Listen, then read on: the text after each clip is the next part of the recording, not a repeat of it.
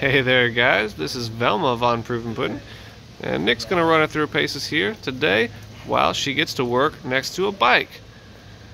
So a couple things that we're looking for when we train a dog to ride next to or to walk next to a bike really nice is we're looking for the dog to lag behind just a little bit, right? We don't want the dog up in the normal heeling position where they'll be, kind of right on your left leg.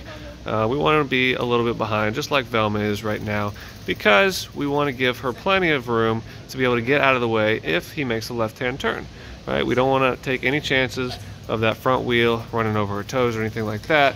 So we want her to pace alongside, very nice, but also just be a little bit further back than maybe she normally would with the nice heeling that we're looking for.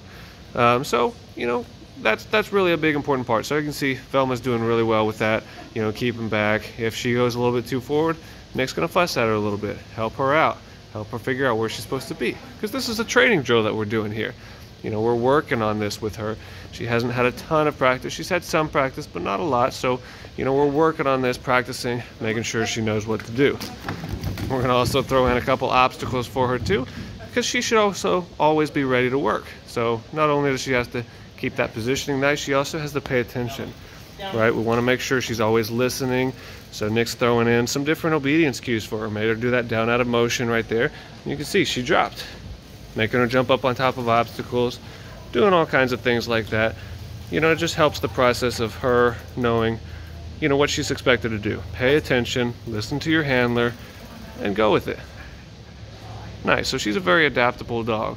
Whatever situation we put her in, she's always willing and able to work through it and figure out, what are these people asking me to do? What is my expectation? She's a very willing dog, willing to please, willing to learn.